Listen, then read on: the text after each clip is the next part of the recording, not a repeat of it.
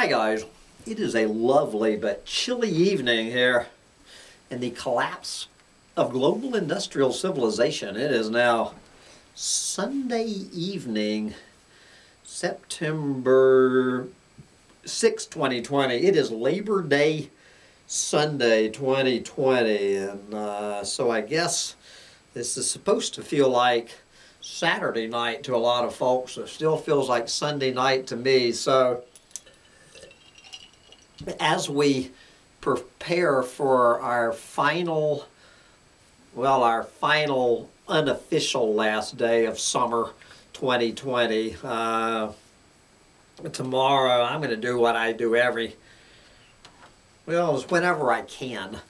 And we're going to bring you the latest dose of doom and gloom out of the mainstream media this fine Sunday morning in the collapse. And before I get into the main topic of discussion from this article about the Overkill Hypothesis showing up in Science Advances, just want to touch here.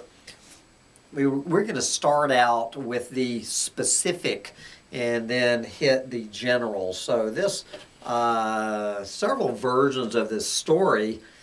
This is the good old New York Times. New York Times, Sunday morning, the fourth biggest story on the planet, according to Yahoo News. Good for Yahoo News putting this story as the fourth biggest story on the planet from the New York Times.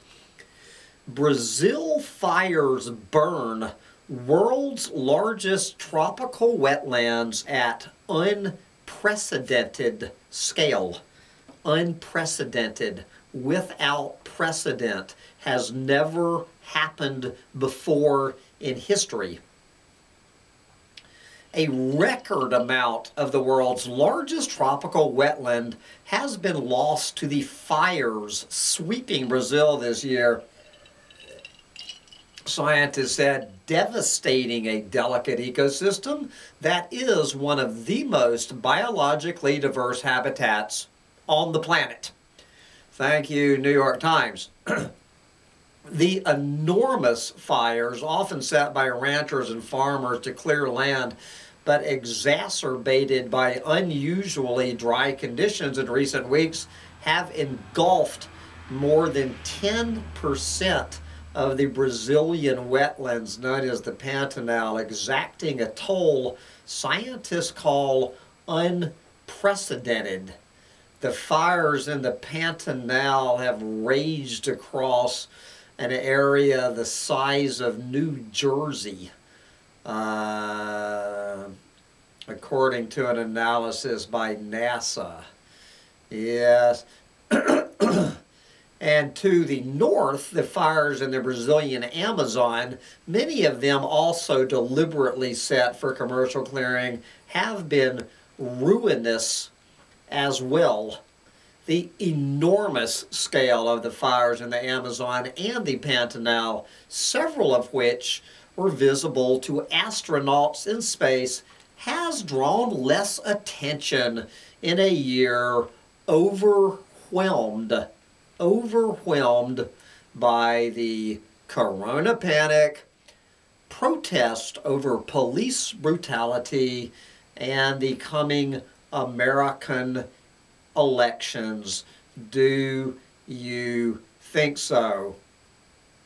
But experts call this year's blazes in the Pantanal a particularly jarring loss and the latest ecological crisis that is unfolded on the watch of President Jair Bolsonaro, whose policies have prioritized economic development over environmental protection. Bolsonaro, who often makes assertions that are false, said some of the fires detected by satellites were likely campfires. This is Douglas C. Morrison, chief of the Biospheric Science Laboratory at NASA Goddard Flight Center. Quote, "The fires in the Pantanal this year are really unprecedented. It is a massive area. And anyone who does not understand the dots between the rest of this video, I guess I've had a failure to communicate. Several versions of the mainstream media version of this, that we're just going to read one of the mainstream media articles, and then we're going to go to the source. We have the documents directly, but let's see how the mainstream media is playing this story. I just threw a dart. This is the Telegraph.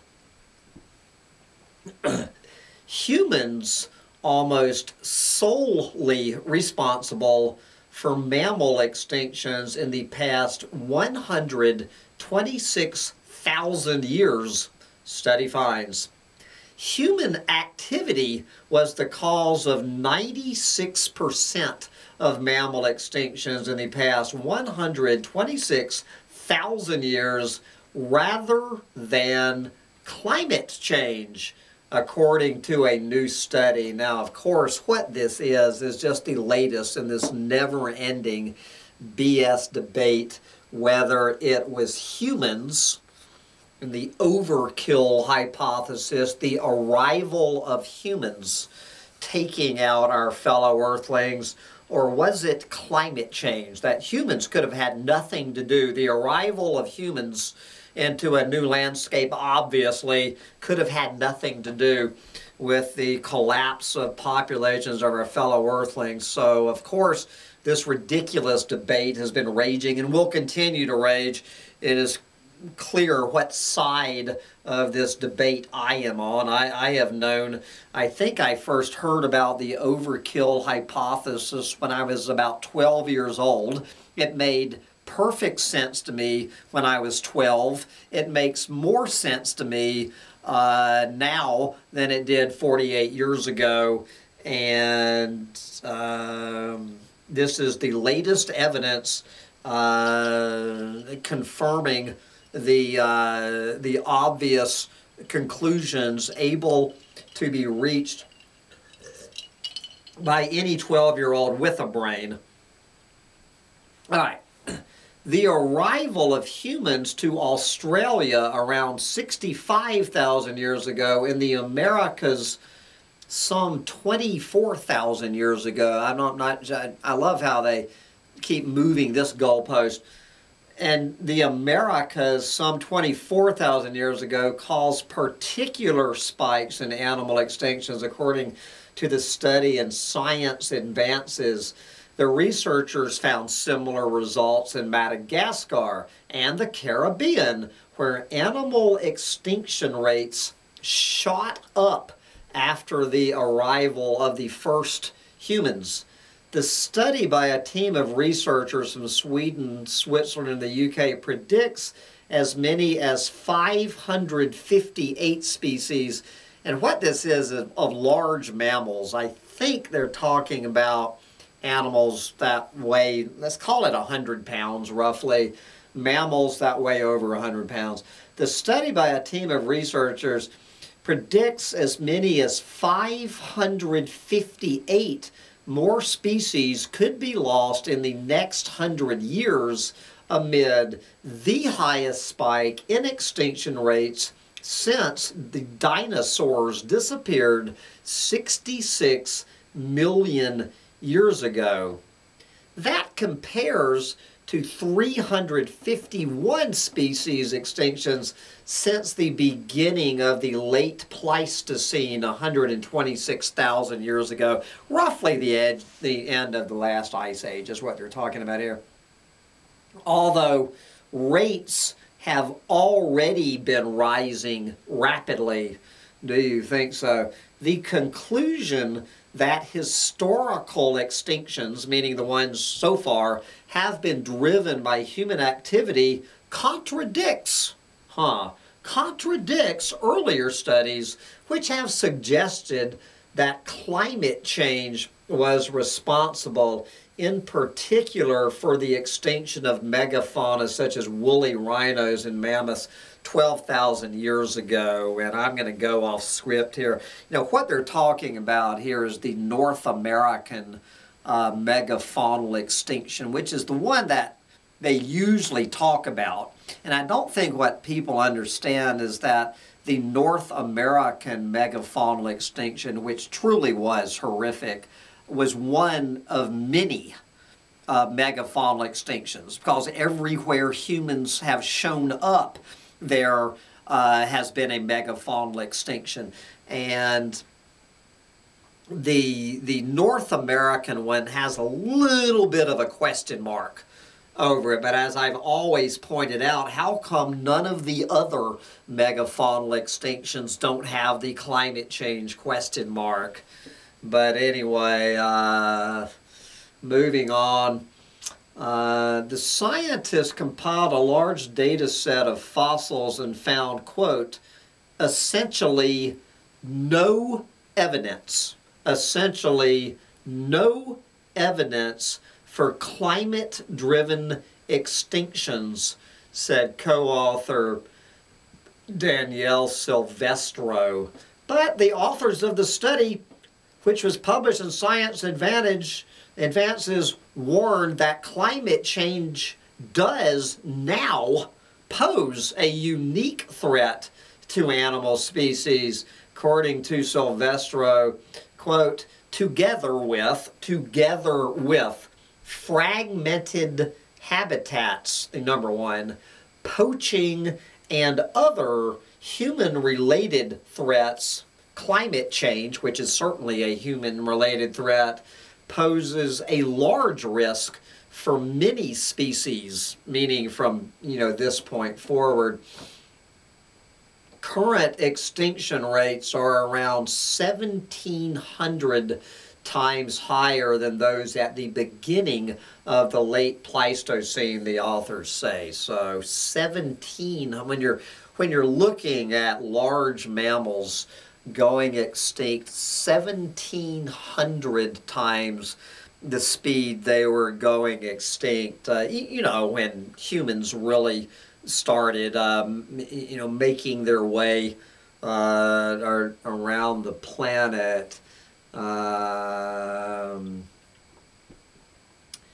Yes, okay, but we are going to go straight to the horse's mouth, because there are 6 or 7 of this, so with links over to this story from Science Advances, and I'm going to put the link. Anybody who really wants to get the nitty-gritty of this, this long, involved, in-depth study, it's got all your charts, and it's got all your graphs, and it's got dozens and dozens of references to other, to other previous studies talking about the overkill hypothesis, which I don't want to insult the word overkill with the word hypothesis. It's open and shut. The jury is in on this, guys. Anyway, this story has already been covered in other parts of the Doomosphere today. I don't want to just repeat what you can find elsewhere in the Doomosphere today. So we're just going to read directly from the study. This is talking in particular about Africa.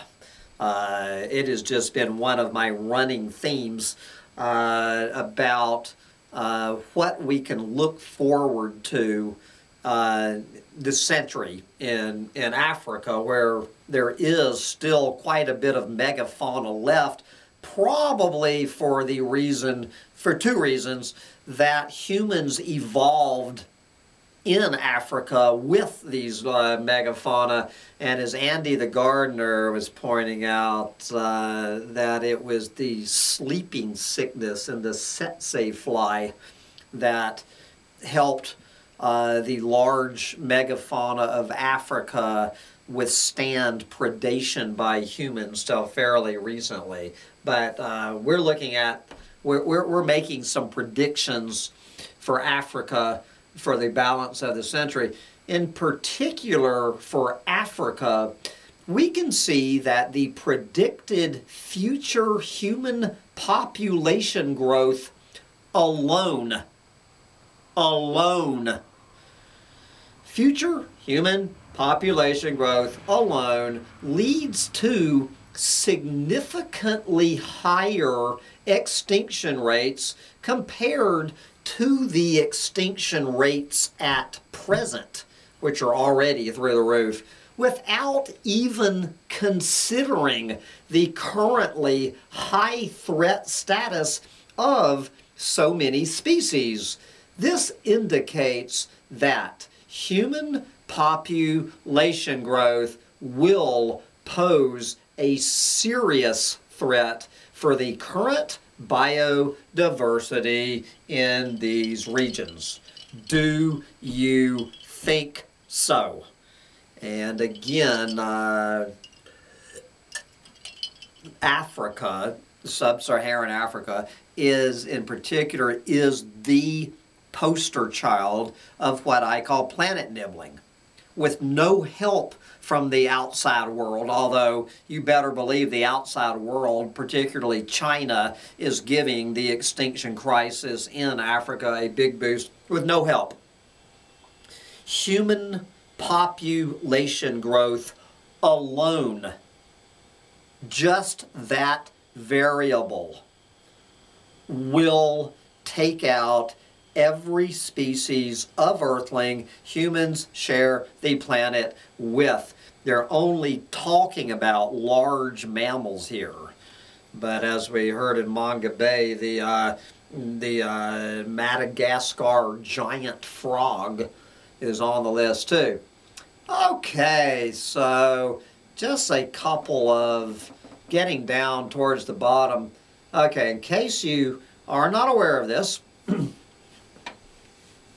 humans are the main driver of mammal extinctions since the late Pleistocene.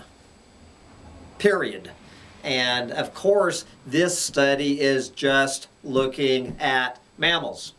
So, humans are the main driver of bird extinctions since the late Pleistocene. Humans are the main driver of reptile extinctions since the late Pleistocene. Humans are the main driver of fish extinctions since the late Pleistocene. Humans are the main driver of amphibian extinctions since the late Pleistocene. Humans are the main driver of insects since the main driver of insect extinctions since the late Pleistocene. You could do this same study for every single kind of our fellow earthling on the planet. This is just the easy one. This is the low-hanging fruit. This is the large mammals. Anyway, anybody who does not get this, you can say the same thing for any other fellow earthling than large mammals. Okay. In this study, we estimate specific times of shifts in extinction rates from mammal extinction since the beginning of the late Pleistocene. These estimates fully incorporate uncertainty surrounding the dating of fossil occurrences, blah, blah, blah, blah, blah, blah, blah. All right, get through the gobbledygook. You know, all of their their little disclaimers. Okay, several lines of evidence, and they have dozens and dozens of references at the end of this, support the hypothesis. The overkill hypothesis is what they're talking about here, that the observed overlap of human arrival times and extinction rate increases in Australia and the Americas most likely represents a true causality rather than a result of external factors affecting both events, such as climatic variations and associated changes in sea levels, blah, blah, blah. First, our correlation models show that past climate fluctuations are a poor predictor of mammal extinctions. Do you think so? Second, there is no evidence of late Pleistocene extinction rate increases in Australia before human arrival, despite large fluctuations there in climate, and there is compelling evidence that no major climate or habitat shifts occurred in Australia during the inferred time of extinction rate increases, meaning humans killed them. Similarly, we find no evidence of extinction rate increases before human arrival in the Americas. Last, we do not find any evidence of extinction rate increases on other continents coinciding with the timing of the shifts in Australia and the Americas, which would be expected if large-scale changes in climate had caused the rate changes on these continents. It's just every way you look at this, every single way you look at this, it is humans, humans, humans. As I say, you can get this little bitty asterisk about some little dip, the driest, the later driest, something, some weird little tremor in the climate, coinciding with about the same time humans got here, and try to make an excuse that humans had nothing to do with it, when, as they say on every other continent where you see the same thing that happened, there is zero evidence that climate had anything to do with this, and 96% of the preponderance of evidence supports the overkill hypothesis. That it is wherever humans show up. Goodbye, fellow Earthlings. So, okay, what is the future?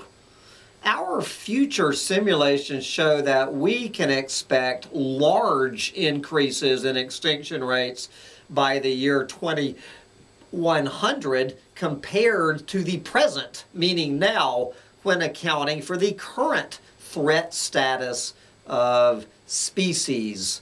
According to our models, the extinctions that have occurred in the past, meaning up to now, only represent the tip of the iceberg compared to the looming extinctions of the next decades. Our human impact has led to several species extinctions in the past, but additionally has severely decimated the population sizes and habitats of many more. Yes. Anyway, and then they break all this down. So let's hear a few of the conclusions at the bottom of this. Okay, we're going to read the... okay, let's read some conclusions. Our analysis of the extinction record and the analysis of all these other previous studies provide compelling evidence that humans have caused a substantial wave of extinction upon arrival on new land masses for mammalian communities that were not adapted to large primates as efficient predators as the ones in Africa were. I added that as that last part. Since then, we have increased our impact on the natural world. Do you think so? Which, in the past centuries, has reached unprecedented scales to satisfy our increasing energy and resource usage in all parts of the world.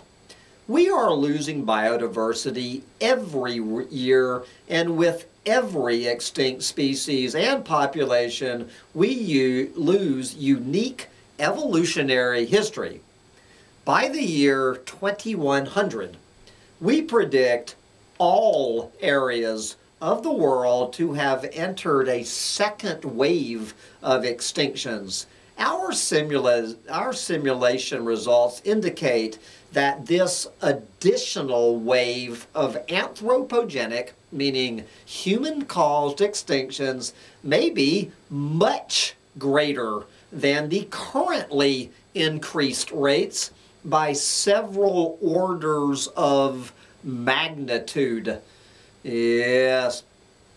We find that Australia and the Caribbean in particularly have already today entered the second extinction wave based on the extinctions that have occurred there during the past decades, including just the last year in Australia, and they've already talked about what's Africa is entering into.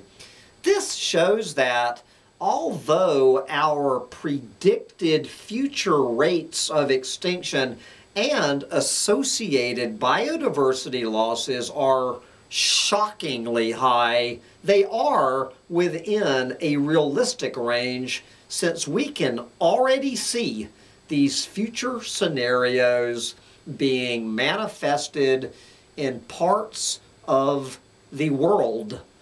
The Intergovernmental Platform on Biodiversity and Ecosystem Services recently outlined the primary drivers of biodiversity loss by order of global importance, which included land and sea use change, direct exploitation of organisms, climate change, and pollution.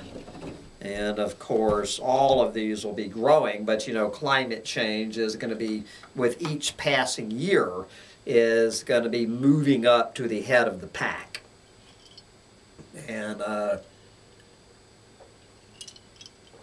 once again, I have to give a nod to Book Hermit, pointing this out, that with no help from climate change, we've gotten ourselves into this mess. We're just now in the very beginning stages of climate change, but all this other stuff that nobody else is talking about is going into the stratosphere, and with no help from climate change will bring this planet down. And you add the dark horse of climate change to the list, and it is goodbye planet Earth. We are doomed. And of course, do not forget that humans are megafauna, as go the megafaunal extinctions in the 21st century. Do not forget that you too are a megafauna. Anyway, with that, I'm going to wrap this up and get back to my margarita and my old Twilight Zone episodes. I've really been enjoying comparing old Twilight Zone episodes to see how Rod Serling called it 60 years ago, what Ithaca resident Rod Serling had to say. But anyway, get out there and enjoy Labor Day 2020 while you still can. Bye, guys.